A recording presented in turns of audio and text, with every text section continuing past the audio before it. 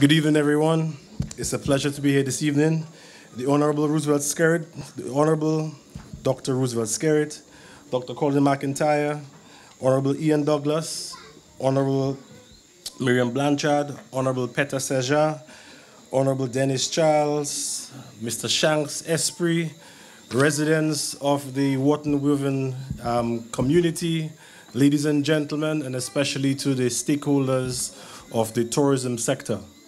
Again, it's a pleasure being here, and also to those persons listening via the radio and also watching via Facebook Live and YouTube. Welcome to the community, the beautiful community of Wotten Waven. I want to assure you that the Government of Dominica is working for you and working smartly for you. Because if you prosper, the country will also prosper.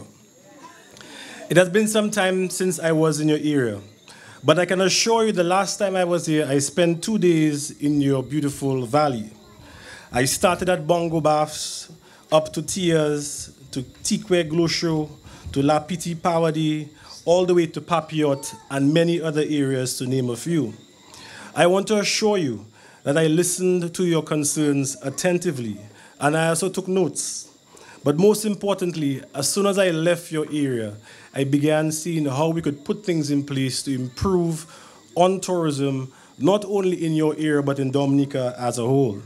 Because as you know, anyone who comes to Dominica, if you ask any Dominican, tell me 3 places that you must go when you visit Dominica. Guess where is the first one? Trafalgar, Wotten Waven. So you are one of the #1 spots in Dominica that every single visitor loves to go to. And it's not only visitors, especially our locals.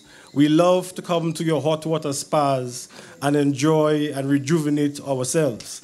Many other persons go there for other reasons too.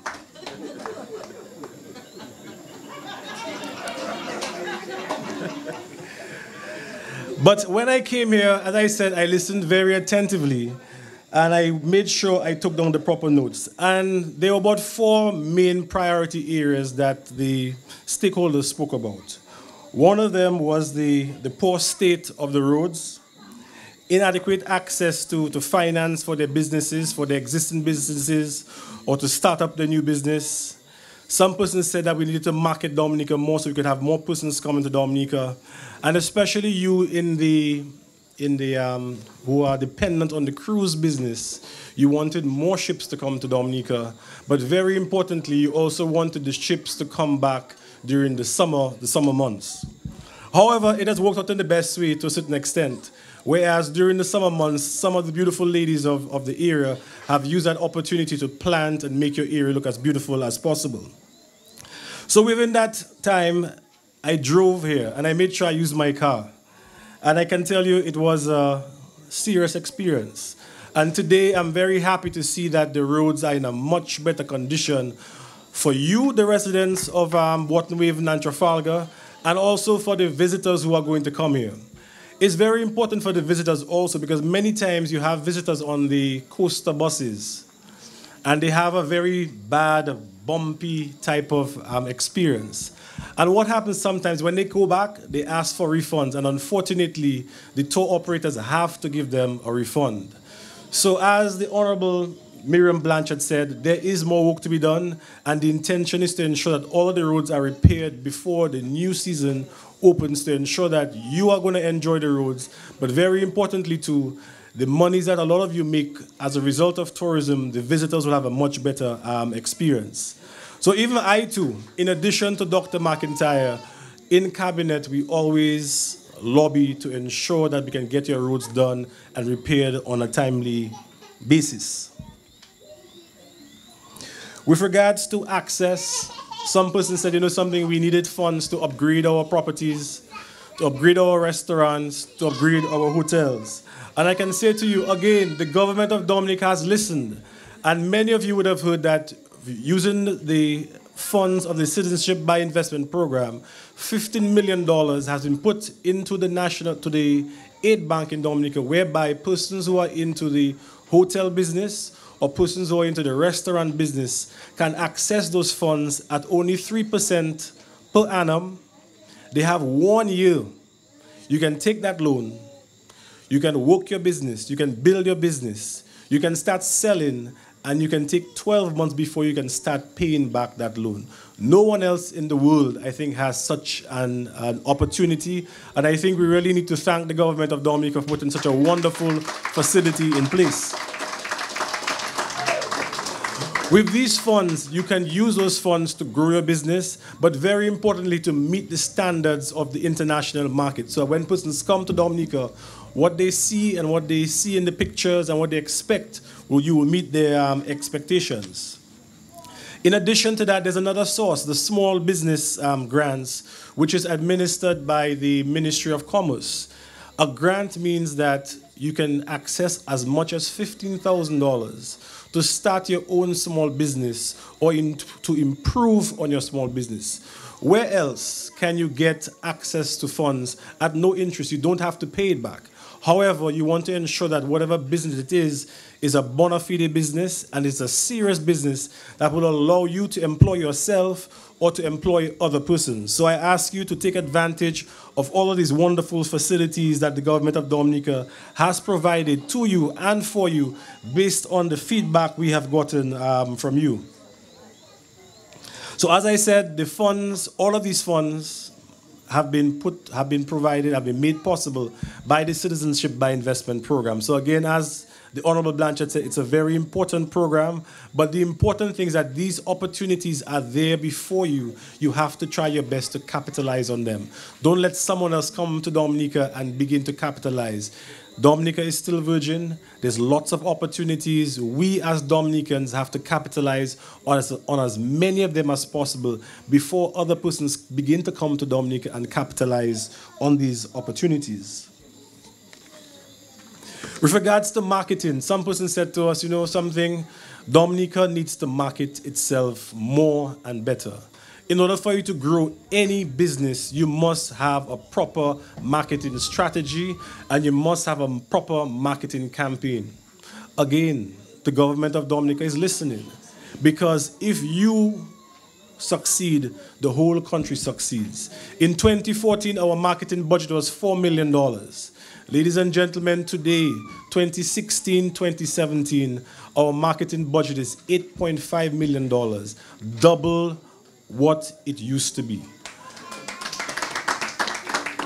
And what I can assure you is that I come from the private sector, and we are ensuring that we use every single dollar wisely to get the best possible returns on every dollar that we spend. Take, for example, we had marketing reps in all of the different countries around the world. The USA, Canada, Europe, England, the Fresh West Indies. Guess what? We were not pleased with the results. We changed all of them. Again, just to ensure that we get the best possible results. And I can say to you, the results are coming in, and I will talk to you a little about it a little bit more. So, a lot of you may have seen recently that you have a lot more positive stories about Dominica, beautiful stories of the different sites and places. Again, that doesn't happen by choice, by chance. It has happened because we have invited those writers to come to Dominica and write stories about Dominica. But I want to say thank you to all the Dominicans who have interacted with these people. Because remember, when we invite them to come to Dominica, they're going to go to Tikwe Show by themselves. They're going to go to your place by themselves. They're going to go all over by themselves. Pardon me? Le Petit Paradis. But if you don't give them the best possible service, they're going to write a horrible story. So I want to say thank you to all the Dominicans who have given all of these writers great experiences so that they have written such beautiful stories of our lovely country of Dominica. So hats off to you, and continue doing the great work that you've been doing. Because remember, when someone comes to your business, they want to have a fantastic time. Nobody wants to get bad service. Nobody wants to say, hello, and then you turn your back, or say stroops. Everybody wants beautiful, lovely service so they can go back and tell their friends and family, when I came to Dominica, I had a fantastic time. When I came to Dominica, the Dominicans made me feel like I was a family member. So again, thank you very much for doing this. We have to do more so that more persons will want to come to Dominica. The cruise industry is extremely important, especially for your area. And again, the cruise industry is a very sensitive industry. When you see persons come on the cruise ships and they go back on the boat, the cruise ships make sure a fair amount of these individuals fill out surveys to say, how was the bus ride? How was the conductor? How was the cleanliness of the area? They measure us on all of these things, and before our scores were very low. But now we're looking at all of these scores, and we've been putting measures in place to ensure that we can improve on our scores so that when the cruise ship decides which countries are we going to go to, there are 16 countries. However, we can only go to 5 countries. What we want is that they're going to say Dominica has to be one of those countries that they go to. And they will choose Dominica, 1, because the scores are very good, and 2, they also make a significant return on their money. Because all of us are in business to make a profit. Nobody's going to bring a ship here just to make you make money. They too also have to make money. And their visitors must have a fantastic time in Dominica.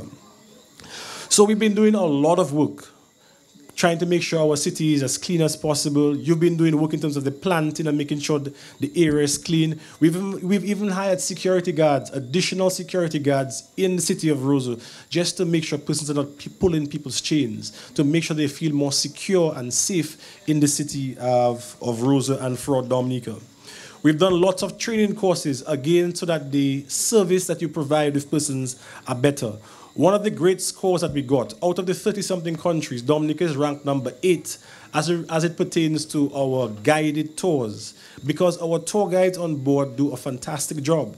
And one of the things that we're putting in place now is to ensure that every single bus will have a tour guide on board. 1, it means the driver of the bus doesn't have to turn back. Imagine I'm driving a bus and the visitor is not used to our narrow roads, and he's turning back. See, you can't even hear my voice. He's turning back and talking. Imagine how scared they're going to be. So if the driver is focusing on the road, you have a tour guide on board explaining everything that they see, you can well imagine the great experience that the people are going to have. And when that happens to the people, tip even more. So it means everybody's benefiting as a result of that. We also have something called a crisis management team. And unfortunately, in life, there will be accidents. And recently, you heard of the accident where someone was trying to overtake an individual, and they ran into a bus, and unfortunately, a lady died, and other persons were injured. But the Government of Dominica, we have what we call a crisis management team. Even the hospital did a fantastic job in ensuring that everything went well. And I can say to you, a few days after that accident, even if you heard all of the... I'm trying to get a nice word. All of the inaccurate and negative news that persons were spewed on the radio stations, the owners, the captain of the ship wrote us and said to us, guys, thank you very much for doing an excellent job in taking care of our people. And Dominica is one of the countries where we get good ratings. Whenever we go to the conferences now, they say, you know something, Dominica has an excellent crisis management team in place, so that when these things happen, we're not going to tell you every single thing that happens. The most important thing is to take care of the people and get them out as quickly as possible. So we're doing a very good job at that, and we have to continue doing that. But many of you, you're very concerned about the summer season. Even I am concerned about the summer season. Many years we had in 2009, we had up to 500 and something visitors coming to Dominica. And when Carnival Cruise Lines pulled out, it went all the way down to about 190,000 people. And obviously, many persons lost jobs as a result of that. There was no more ships during the summer season, which means everybody was affected as a result of that. In order to change a cruise ship schedule, it takes about 2 years for them to do that. And I can say to you, the scores that I mentioned earlier, our scores are getting better because we've put things in place. And as you can see, the number of ships coming to Dominica has been increasing. But what I want to say to you is that as those numbers increase, we cannot let down our guard. There's no way we can let down our guard, because the second that we do that, it'll reflect in the scores and they will stop coming to Dominica again. So this year, 2016, 2017, 2018. But let me tell you, 2016, 2018, we had 275,000 visitors coming to Dominica on over 160 vessels. 2017, 2018 is going to be a fantastic year for Dominica and for all of the cruise ship stakeholders. Why I say this to you? And again, I like to be very careful. So I went back to the port. I said, before I can say anything about these numbers, call back every single ship and ask them to confirm, are you coming this year, 2017, 2018? They did that, and the numbers are showing that for this year, last year we had 275,000 people. This year we're expecting 422,000 people to Dominica. Last year we had 160 vessels. This year it's going to be 225 vessels. So that is 65 more vessels coming to Dominica. Ladies and gentlemen, we are working very smart and hard for you. But as I said, we must ensure that when persons come to Dominica, we work properly. So some of the negative things that we do, let me just tell you one negative thing that we do. And a member here actually was telling me about it. I said, do me a favor, go back to that area and just make sure what you told me is not true. And she said, you know something, some of the bus drivers, they will hustle some of the visitors, rush them to the top of the hill, and show them the waterfall far away, and say to them, that's the waterfall. This is the tour that you paid for. And unfortunately, the government of Dominica has not fixed the road, so you can't go over there, so I have to take you back. Now, just imagine the score that person is going to give us when they go back on that ship. Okay, so ladies and gentlemen, we've changed and we've upgraded the laws, the tourism regulations. But the challenge I have right now is that many of us are afraid to report the persons who are giving us the bad reputation. It's only a few of them. It's not many of them. Maybe 5, 6, 7. But that one score. You remember when you went to school? Just one bad grade affected your entire average. We have to ensure that we weed out those who are giving Dominica a bad name. Okay? So I'm looking forward to you to helping us do our job so that we can attract even more visitors when they come to Dominica. So when you hear persons say that nothing is happening in tourism, it is not true. It is fake news. And that's why you have to listen to both sides. And that's why we're here having all of these town hall meetings to present you with the real news, the true news, so that you now can begin to prepare for that season. Just imagine how many additional buses will be coming through your village, through your community in 2017 and 2018. As I said, it takes some time to make a significant change. Guess which cruise line is coming back to Dominica?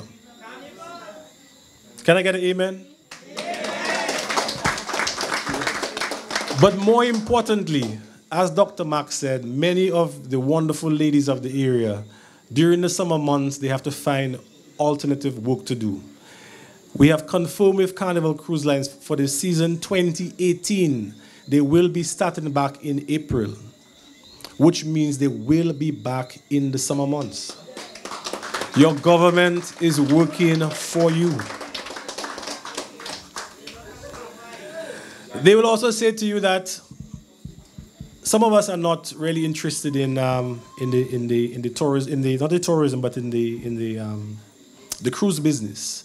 So we have Le Petit Paradis. Their concern is the stayover visitor. And why is she more concerned about the stayover visitor? The stayover visitor, guess what? A cruise visitor spends 8 hours here. They spend on average 60 US, right?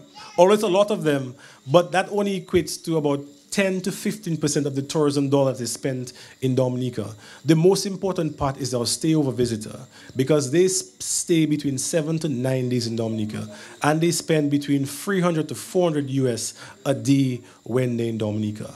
So again, that is where our main focus is, and that is why we're spending our money smartly to market. We're bringing more journalists to come to Dominica so that they can spread all these beautiful stories of Dominica. We have the marketing budget in place, and we put it in place to ensure that we can entice persons to come to a beautiful country of Dominica. We're working on improving our air access to Dominica. We continue to help and work on upgrading our sites, training so that they have a much better experience when they come to Dominica, and it is working. So just for you to understand, in 2016, our stayover arrivals increased by 5.2%. The previous year it had gone down, especially when we had Tropical Storm Erica. Our airport was closed down for about 2 months. In addition to that, Liat gave us a raw deal. They didn't come back with a full schedule until about June that year. So it truly impacted, especially on our hotels in terms of the numbers. So our numbers are going back up to where it should be. For the period January 2017 to April 2017, our arrivals for January to April have grown by 13%. Ladies and gentlemen, we're working smart. We're doing as much of the right things that we need to do to attract more people to come to Dominica, to spend more money in Dominica. But guess who benefits the most? You benefit. The government will benefit because hopefully you will pay some taxes, you will pay some VAT, and that money comes back to the government. But the bulk of that money stays in your pockets, in the hotels, the bus drivers, the tour guides, the restaurant owners. So we continue to work in your best interests. For April 2017, we actually saw a growth of 51%.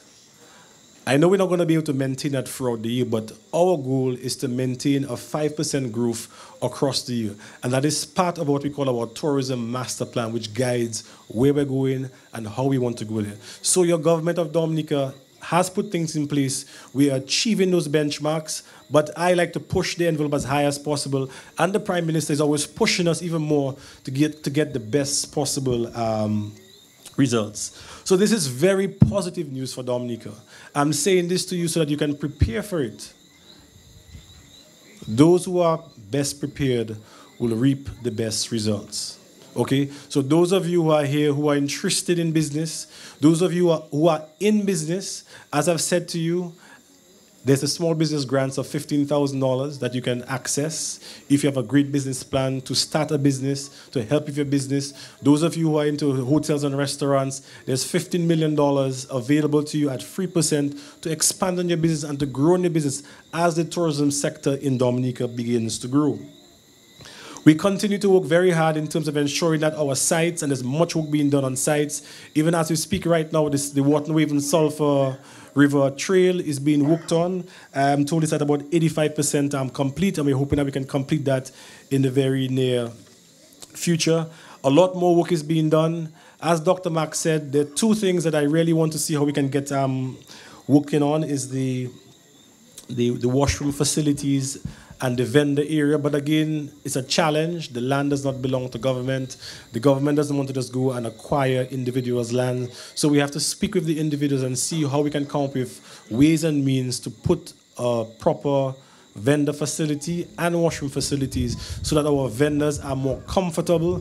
But once our vendors are more comfortable and our visitors are more comfortable, they will spend more time and hopefully spend more money in those areas. So we continue to ensure that all of our sites are up to a particular standard so that persons can experience them and enjoy them better and better.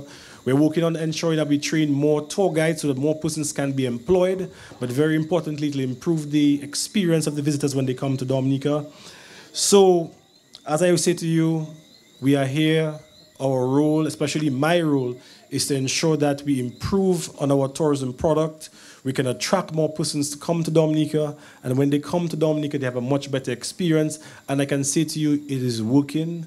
And I want to say thank you to all of you who are working together, because we can't do it by ourselves. Because if we put a beautiful marketing campaign out there, if we have all the planes coming to Dominica, but when they come to Dominica, they have a horrible experience, they're not going to come back. They're not going to tell their friends and family. So thank you very much for doing an excellent job. We all together have to continue working hard to ensure that any little issues that we see, we can fix them. Many times, sometimes people see negative things or something broken. The first action should not be to post it on Facebook for the world to see. Send it to the Ministry of Tourism. send it to the Ministry of Public Works. If after some time we're not taking the action, do what you have to do, but give us a chance to fix it. And as you can see, the Government of Dominica is committed to making those changes for your benefit, to improve on our communities for our visitors, so that all of us have jobs, all of us have businesses, so that we can take care of our families. So thank you very much for listening. I look forward to your comments and your feedback. But again, we're here to serve you. Thank you very much.